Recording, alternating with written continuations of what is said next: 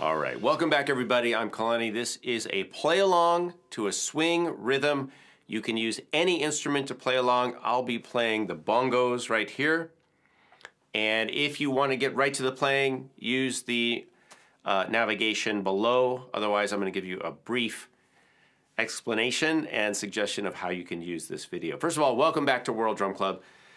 This is a play along in a swing rhythm. So even if you are using bongos and you're learning hand percussion in a traditional style, like playing Latin music, which tends to be more like 4/4 straight time, there's a lot of music that is in a swing feel. So I recommend you try this. If you haven't played swing bongos before, now's your chance. So I'll be playing a background beat. I'll play along with the beat.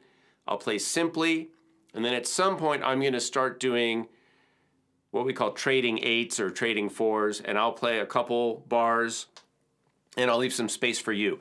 And what we can do there is some back and forth. So whether you're playing a percussion instrument or a melodic instrument like a flute or ukulele or something, we can go back and forth and you'll pick up some ideas there. All right, so let's get started. I'm going to play. You'll see the overhead view. Let's do this, people.